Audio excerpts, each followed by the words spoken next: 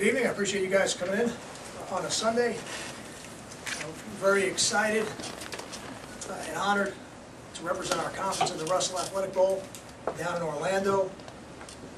A great game from talking to some coaches who have been down there before, and certainly a great destination. Not just for our football team, but for our entire university and fan base. Orlando's a great city and a place that people go for a lot of reasons in December, and I think this will give our fans one more reason to go down there. To play a traditional power like Virginia Tech, I think is going to be a great experience for our team and a great challenge for us. Coach Beamer is the active wins leader amongst Division I football coaches, and certainly his track record speaks for itself. They've got a fine football team. I'm in the beginning stages of getting to know their team a little bit better, but I know they've got a very talented quarterback in Logan Thomas, who leads their team both in passing and in rushing, and they've got a very fine defense, ranked 24th in the country, and do an excellent job against the run, and certainly do an excellent job in scoring defense as well. As you would expect from a Frank Beamer team, their special teams are excellent, and their kickoff returner and their punt returner, both really fine football players. Their punt returner we're very familiar with, somebody that we had a lot of interaction with during the recruiting process. And we are very excited to get going here with the second season. The bowl season gives us an opportunity to, I think, do a couple of different things. On a football team where we were able to redshirt 17 freshmen, it gives us another 14 practices to develop that group of players and get them ready to be hopefully contributors next season. And it also gives our seniors an opportunity to do something that only two teams in the history of Rutgers football have done, which is get to the double-digit wins mark. And I think that when you get to the 10-win mark, it separates your team and your year, and it puts you in a little bit of a different class. And certainly, great programs a lot of times are defined by their 10-win seasons. And so I think this is an excellent opportunity for us to send our seniors out the right way, not just as the first team in history to win a share of the Big East title, but also one of only 3 10-plus win teams in the history of our program. So with that, I would open it for questions.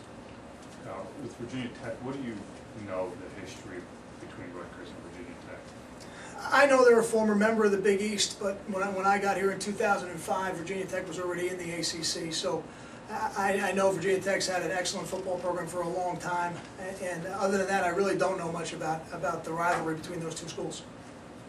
Kyle, from looking at Logan Thomas or knowing what you know of him so far, would he kind of compare to somebody you've seen in the Big East, like a B.J. Daniels or a quarterback like that? His skill set might be similar. Again, I haven't watched enough film to make those kind of comparisons, but I know enough about his stature that he would be much different than B.J. He's a 6'6" athlete. B.J. is probably a 6'1" athlete. So I think he's a different guy than maybe anybody we've seen in a long time. But until we watch the film and really get into it, we haven't even done the film exchange part of it just yet. So until we do that, it's tough to say. How's your team's psyche, and do you have any doubt that they'll be able to regroup and win a ball game? I think, following the game, we were certainly disappointed. There's no doubt as a football program, we were disappointed at the outcome of the game. But when I got a chance to see the players today, they're excited about the opportunity that's ahead of us. And I think we certainly have proven that over the years, the last 7 years specifically, that our track record in terms of getting ready for these bowl games is pretty good, whether coming off a win or coming off a loss at the end of the season. I think the bowl season is a new season, and we've always approached it like that. It's got a little bit of a different format to it than the regular season, and I think our teams have really done a good job of focusing on the opponent and trying to finish off the season the right way. What do you think are some of the keys to bowl success since you were around so much of it? Is there any particular things you picked from Greg and want to enhance or tweak? I think, going into this for the first time, for me, I can only draw on the experiences that I had as an assistant coach doing it here at Rutgers. And for us, I think part of the success here has come from, first of all, making it a new season. And that's what it is. Really, when you play a game and then you don't play another game for about a month, it's a completely different situation than you're ever in during the regular season. I think part of it is certainly the training you do off the field, because you're not going to practice every day.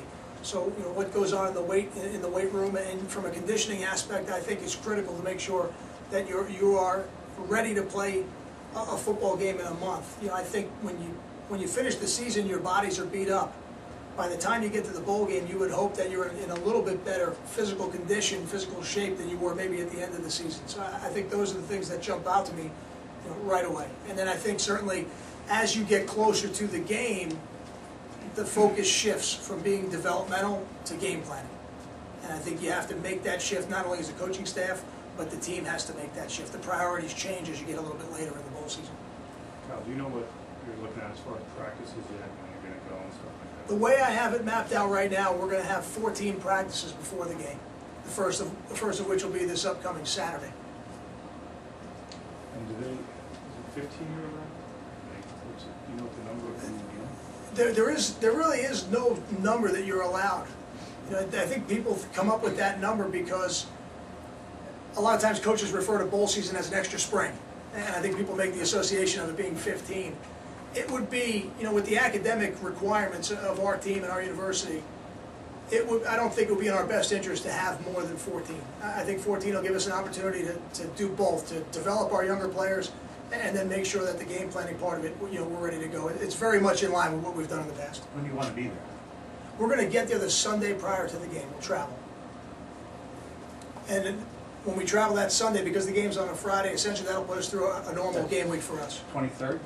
I can tell you it is the 23rd, correct. We would travel on the 23rd, play on the 28th. And when would your first practice be?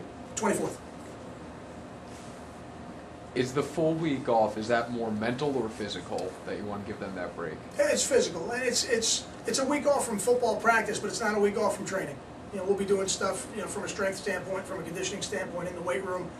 But this is also a critical time for our players academically. We're reaching the end of the semester, so there are papers that are coming due, there are final exams to prepare for. So it'll be a full week for our players, even without going on the football field until Saturday. How much of a kind of a, not necessarily a shock, but a new experience for the true freshmen or the redshirt kids who are going through finals and going through a bowl season, for the first time? How much of an adaptation thing is it for? It is. It's a tremendous change. The players have gone through a longer season than they've ever gone through, and now they're about to go through another season. And they'll have this week off the field, but we're still going to train through it.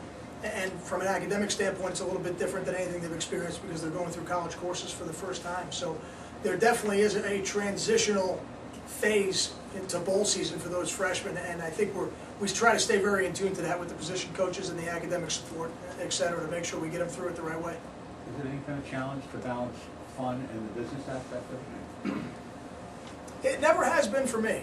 I really believe if you're doing something that you enjoy, you should be able to work really hard at it, but really enjoy while you do it. And that's something I've always enjoyed about the different places that I've coached. Even when we get to these situations where we're getting ready for a game and the outcome of the game has consequences. For us, there's a tremendously positive consequence for these seniors of being able to go out with a 10-win season. Something that separates them from a lot of football teams here at Rutgers. So we're going to take that very seriously, but I think while you do that, you should be able to enjoy it and enjoy the experience. We've used the expression here in the past, when it's time to work, it's time to work. And then when that part of the day is over, then you get to enjoy some of the benefits of being a bowl-eligible team and going to a great place like Orlando. From a health standpoint, one, I guess just how is Brandon Jones coming out of that game, and two, are there any guys that you lost early in this year you could see maybe being back for the bowl game? To answer the second part, really the one guy would be Kyle Federico. We have to see really with 4 weeks between the last game and the bowl game, we'll get a little bit of an idea of where he'll be. Brandon Jones, my information today, we were more optimistic today than we were at the end of the game. So, but it's going to be without getting into the specifics of the injury, it's going to be a very tight timeline for him. So he's really going to be kind of on the bubble until we get to about game week, and then we're going to have to make a decision. Kyle, how similar are these two teams, at least at first glance, in terms of their defensive and special teams philosophies? Well, I've never met Coach Beamer, but I certainly know enough about him from being in this business to know how he values special teams and how his football teams embrace special teams. And I would like to think that we do that here as well at Rutgers. Defensively, I know what they used to be because there were a lot of teams locally that ran the Virginia Tech 4-2-5 system. I don't know that that's what they still do because I haven't looked at them on film yet. But I know they got a great tradition of playing good defense, having some really fine defensive linemen while they were doing it. and then as we get into the film, be able to have a little bit of an idea of, you know, what the similarities may be. But I don't think structurally there's a lot of similarities. But again, I haven't studied them yet. Have you gotten any initial feedback from Tim or Jason or anything about fans getting down there and what your expectations are for big fan turnout? I have not discussed with either of them specifically what it would be, but I know we've been fortunate to go to some great cities, you know, with these bowl trips. Orlando certainly is as great a destination as there could be, you know, for a bowl game late December, between the game itself and then Disney and the surrounding opportunities you have in that city. I have to believe we've had very good turnouts in the past for these games. I have no reason to believe we won't have the best turnout we've ever had for this one. I know it's the non-contact period, that part of the month, but playing in Florida, does that do anything recruiting-wise, just for visibility?